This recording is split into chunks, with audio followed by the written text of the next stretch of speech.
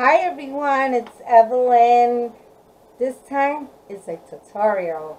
Okay, I've been wanting to show these guys this for the longest, and the reason why I'm doing it now because I was gonna do it off camera because my sister wanted a vintage bracelet and she liked the one that I made a while back, and wow, just doing it just brings sadness. It's just because I had lost one of a good friend, and the last time that we got together is making what I'm doing today.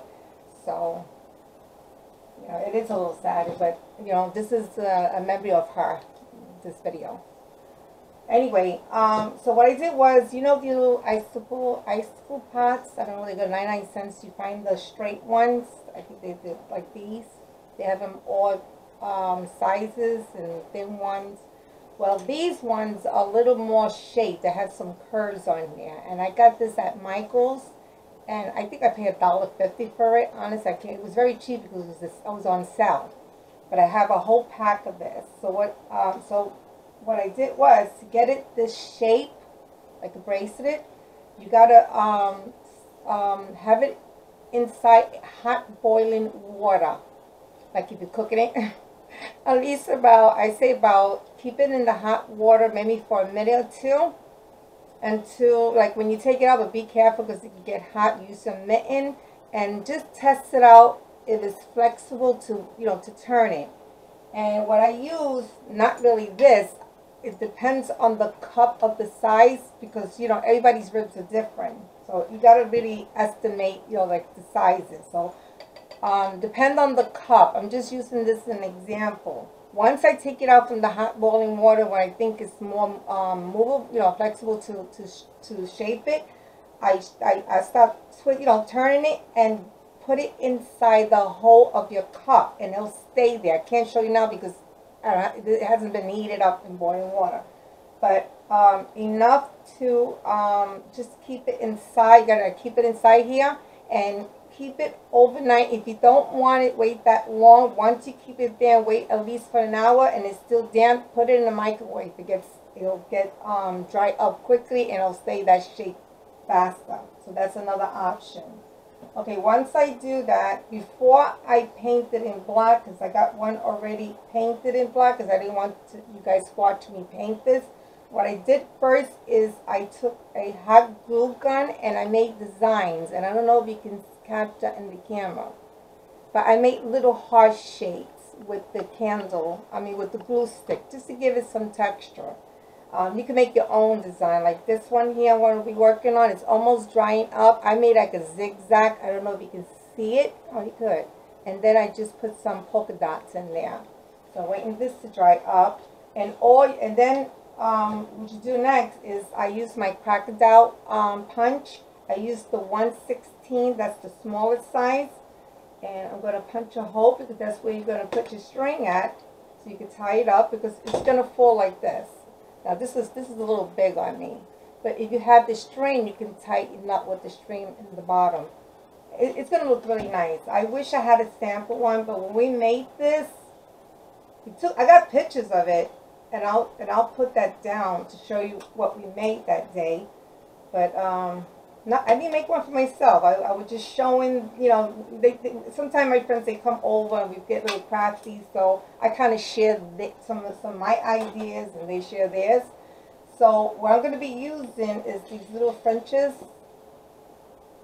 I have so many of these, and I'm going to use mauve. I made a face out of glue sticks. That's my favorite technique of all. I don't like using clay. Don't get me wrong, clay is a nice thing, but it could crack. At least this here is very flexible, so you could bend it and you don't have to ever worry that it's going to crack. That's how I feel it. I like to make my mold using glue stick.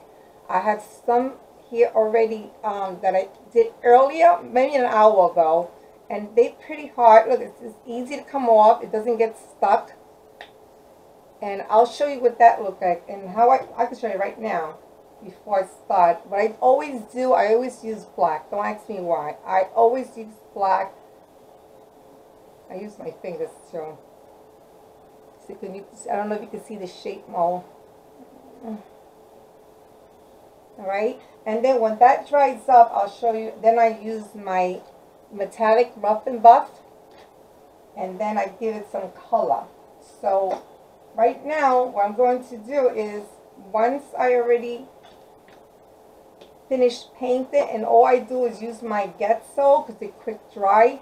And once I put my shape of glue, it's dried up, then I stop painting after I did my holes, and then I just stop painting all over black. I use the black gesso. I'm sorry, got my hands on it. This here, because it dries quickly, so I don't have to wait that long. Which I have already one that's about, it's almost dried up, which I'm going to hit it with the glue gun. With the heat gun, so you can put this in the water. And it's going to be a little noisy, I'm sorry. And this one, I realized I didn't punch a hole, which I'll do right now. But it's almost drying up. And you don't have to worry because I'm using it, since I used the glue stick, and you figure if I use the heating gun, it's going to melt now. If you stay there long enough, of course it's going to melt, but I just move it around where I can dry, it's drying up. Okay, once that's drying up, I didn't punch a hole. I'll punch a hole later. You already saw me did on the other one.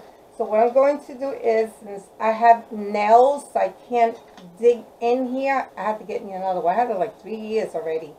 I love this stuff. I definitely need more because it's like almost gone. And I didn't cut my nails, so I can't go in there. So I'm going to use one of these little double. So what I'm going to use first is the copper. The gold. And what I'm going to do, which I like using my fingers, which I'm going to still do. And I'm just going to burnish it. Just give it a touch up. I'll show you what that looks like. See?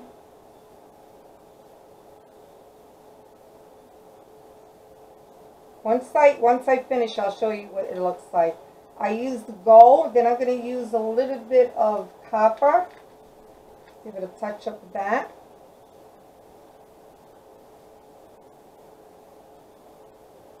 I do the edge.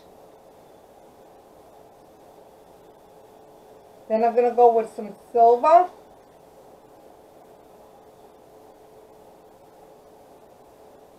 So there's like 4 colors I like to use when I'm doing this. Once I finish, I'll show you what I'll get. I'm not sure. It's like a this color right here. It's like a reddish color. I'm not sure if it has the name back, but I like using that one too. It just gives it a nice, it pops the color more. I don't know. It gives it more like a rusty look, and that's what I'm aiming for, because it looks very rusty, and that's exactly what I want. Now, sometime what I'll do, I'll take Crystal Effect Diamond Glaze, and I'll show decoupage. You can use just if you want this shiny and it seals the color. That's what I'm going to do in the end. And once you get the color that you like, which I'm going to go more with the, let me see this color. Sometimes I just play with other colors. Let me try this blue one. The blue one looks nice too. Oh yeah, oh yeah. Okay, so now it looks like this. How pretty, right? Okay, so now I'm going to grab my face, and I'm not going to use the big one because I'm going to use this friction one. And I wanted, you know what, before I did that, I also wanted to paint it a little bit in black, and I forgot to do that. I gotta wipe my brush. I think that's what I did to the last one. I should have went back to my videos, but I didn't. But I'm going to give it a shot. What I'm going to do is I'm going to touch this up with a little black. So where even though it's a brass look already, but I want to put some gold in there. And I probably could have still do it even with the black. It's not even taken, so I'm wasting my time on this. I forgot how I did the last. I think I left it like this, or I spray painted. I think I spray painted in silver. That's what I did. I'm not sure. We'll see. We'll see at the end of it. I'll put the video, picture of the what I did of the last time, because I don't have a sample of it. Okay. So what I'm gonna do is I'm gonna probably touch this here and put some gold on there. I'm going to take my face. I don't know if I'm going to use the big one or this one, depending. So what I'm going to do is I'm going to put some silver. And now you can see how it pops the little tiny face. And I use mold. I use glue stick as my mold. And I made this earlier. And look, it's easy. Look how easy it pops out. Look at this. I love all my... I'm going to tell you, all this here, I'm going to show you guys. This is all made of glue sticks. I have a shoes, and it's a very vintage shoes. And I'll crack you up and tell you how I get these images. You think I'm crazy. I don't know if I ever told a story like that, but you got to watch out with me. I see something, you got necklace, I'm walking around with this mole thing everywhere. This is another face. I had something like a clock, a leaf. I make all kinds, but they all glue sticks. And I love it because it's flexible and you don't have to worry about it cracking or anything. That's my opinion. I like glue sticks. It doesn't change. It looks the same way. Nothing different. To me, it looks the same. So I'm going to put a little bit of gold in here, and look how cute that face is. I don't know if I can, let me see. Oh, look how pretty. I got this one, or maybe this one. Okay, so what I'm going to do is, I didn't punch the hole right now because I didn't punch hole. It's very easy, simple. You could do this with your kids, your grandkids. Now this is 2 holes. I used the 1/16 because it's the smallest one from this crocodile. Very easy. Don't worry about it's going to crack. It might, sometimes it does crack, but don't worry about it. It doesn't even show. Oops. Okay. So it's going to look like this. Look how pretty. So what I'm going to do is, before I shine it up, I'm going to put this on. I wish I had, what's silver? Let me see if I had a silver one. I remember using a silver because it popped up more. And I know I had, let me just look over here. I'll be right back, guys. I'm sorry. I know I had, yes I did. I knew I had a silver one around here. See how I could spray paint these? Look how pretty. Try and get the cardstock so you can see. See the French's House in silver? Well, these are the ones that I spray paint, not this one. This one's in black. But I'm probably going to use this one here because I like the way that one looks. And then I put my face in there. My face. You got that? My face. Okay, so what I'm going to do is I'm going to put some gold on it so it can clash in with my bracelet. So I'm going to put some gold because it's a lighter color. I'm going to use a little bit of red so you can get a little rusty. Put a little bit of blue. Is that pretty? Alright, so what I'm going to do is I'm going to mount this, and I use my E6000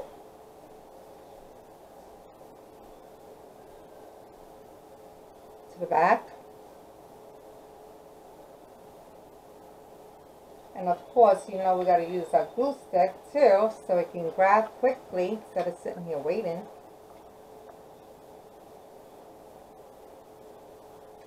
Okay. I hate these little strings. Ugh. And try to center this in the middle.